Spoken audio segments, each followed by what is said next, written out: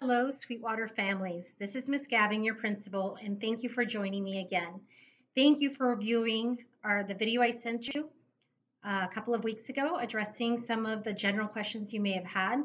And then after viewing that video, some of you completed the survey that was provided on our website, and you gave some general topics you would like me to address and maybe even more specific questions.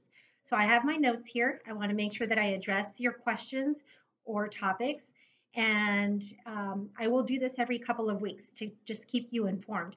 But please know that we are all here to serve you. It's not just me, but our assistant principals, our counselors, our teachers. If you have any specific questions, especially specific to your students involving teachers, counselors, administrators, please make sure you email us and we will answer your question right away. I don't want you to have to wait 2 weeks to get an answer to your question. So, one of the general topics you wanted me to discuss is distance learning. So, as you know, right now we have started distance learning between our teachers and our students. And teachers have been communicating with students. Our main goal the first 2 weeks, which were the weeks of April 6th and April 13th, was to reach out to our students and make sure that we knew that they were around, that they were answering emails or phone calls. We just want to make sure they were safe and make sure that they knew that distance learning would begin on Monday, April 20th. So, with that, teachers have now been providing instruction this week and will continue to do so until the end of the semester. Now, some of you have had questions about the schedules that teachers will be using when providing instruction. So, right now, teachers are using asynchronous instruction, which means it's not in real time. Most of them are recording their instruction and then making it available to students and parents to view when they are able to do so. So there is a general schedule that our district sent us and that our school has provided. But we also know that students may not be able to access their learning during that specific time. So most teachers are providing asynchronous instruction, which means students can view the video at their leisure.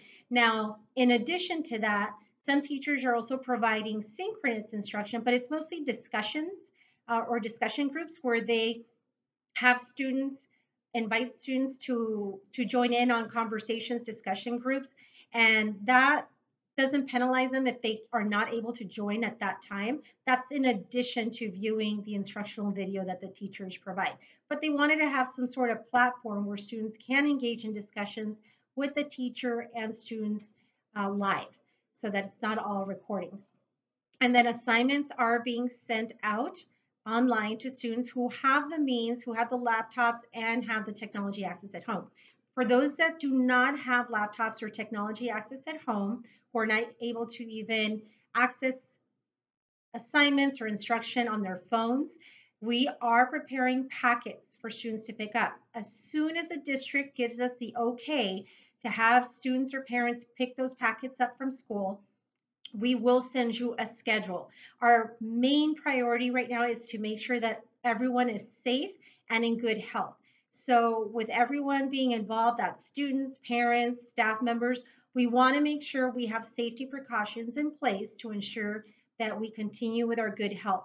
So, as soon as we are given the okay by the district to send that out to you, we will send you information on how and when to pick up those packets for students who do not have technology access at home.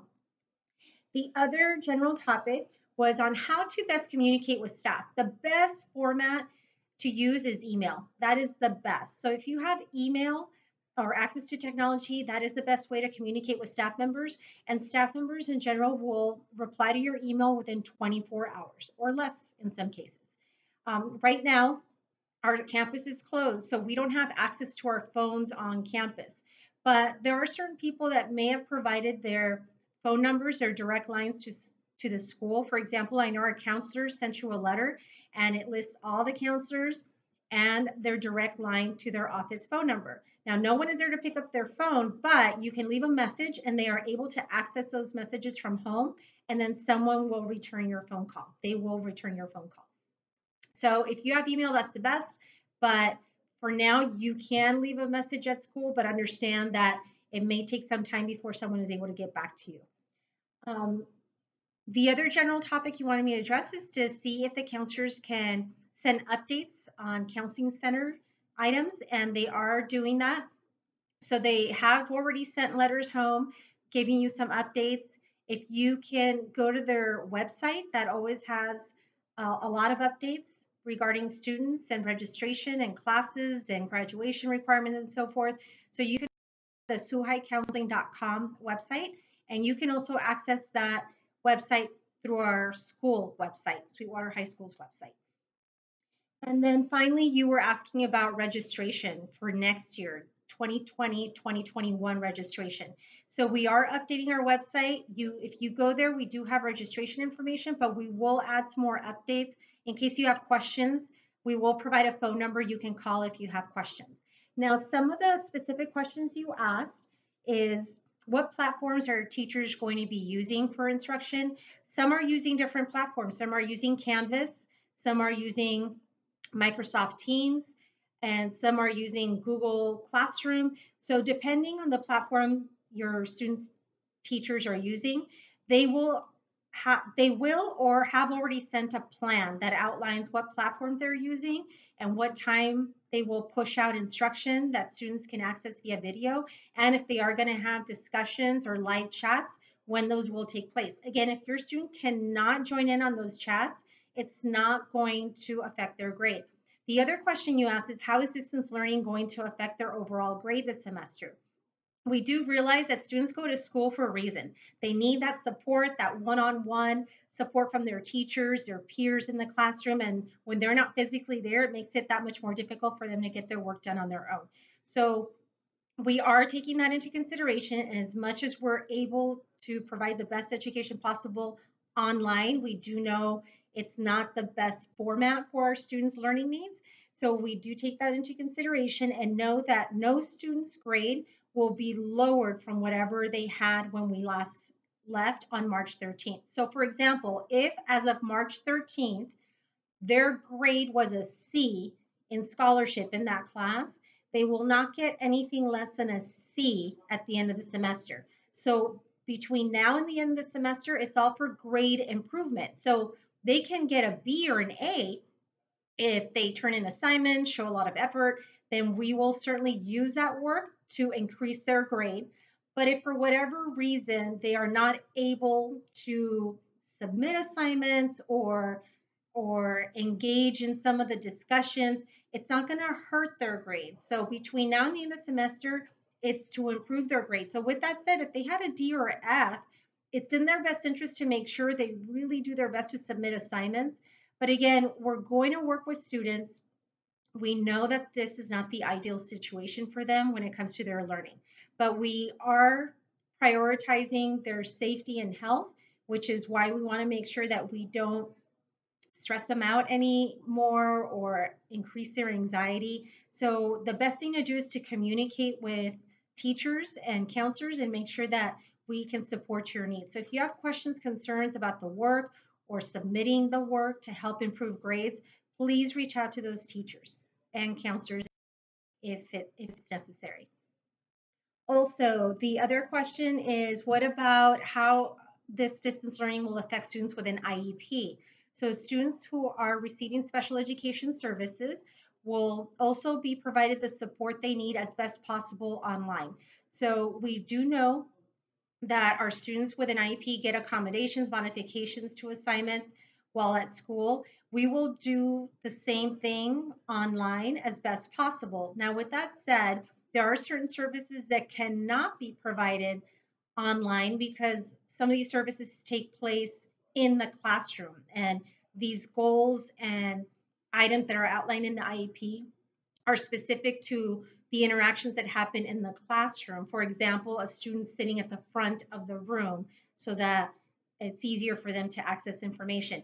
So obviously that doesn't apply when they're at home. But again, case carriers, teachers, and psychologists are working with students to make sure that we provide the best education possible and, more importantly, the support they need.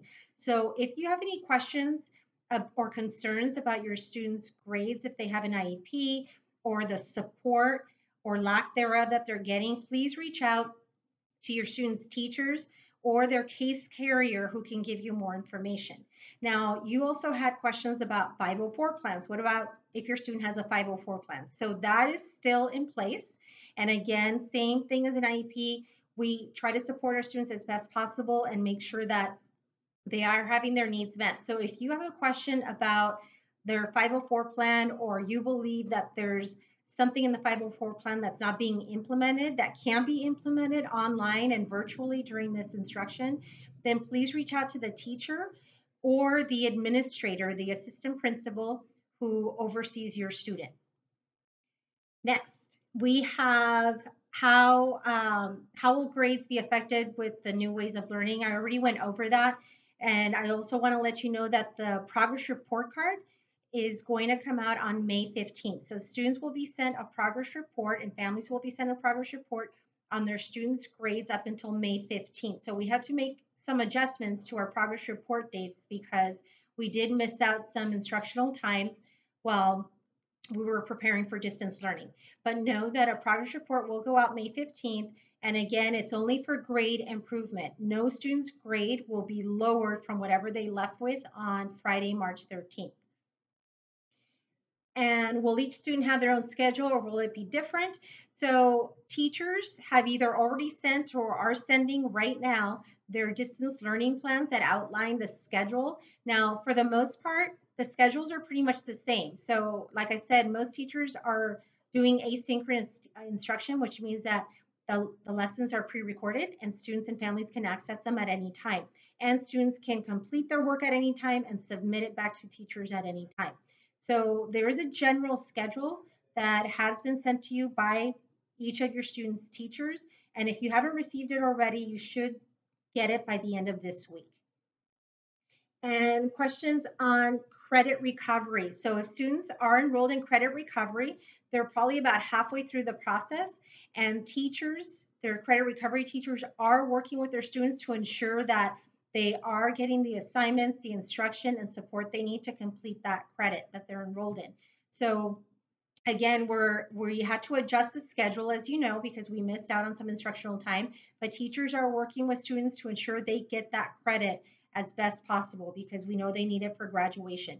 Again, any concerns, please reach out to that credit recovery teacher or assistant principals or myself, administration, or counselors. We can try to connect you to that teacher if you have any specific questions. And then what happens to those who paid for grad night or prom or put in a deposit?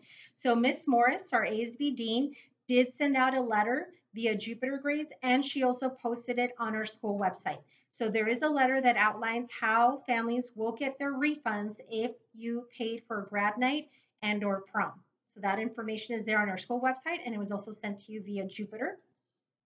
And if you have any questions regarding cap and gown, that is something you have to access on your own with the vendor. So our vendor is Balfour, and the representative for Balfour is David Honnold. Here's the phone number you can call if you have questions, concerns, or feel you need to have a refund for your cap and gown. And that number is area code 619 434 6855. Once again, families, thank you so much for your support and kindness and understanding. I know these are very tough times for everyone, but we are all here working together, communicating with you, our families, our parents, to best support our students. And students, if you're watching this, please know that we will support you 100% as best we can. We miss you so much. I know I miss greeting you in front of the school each morning, seeing you on campus, but we will come together again. That time will happen, but we have to be patient because like I said at the beginning, our safety and good health is a priority. So we do have to stay in our homes, just like I'm staying at home, and make sure we take care of ourselves so that once again we'll come together and we'll have some sort of celebration for you because I know you are outstanding students and deserve the best. Thank you, everyone. Until next time.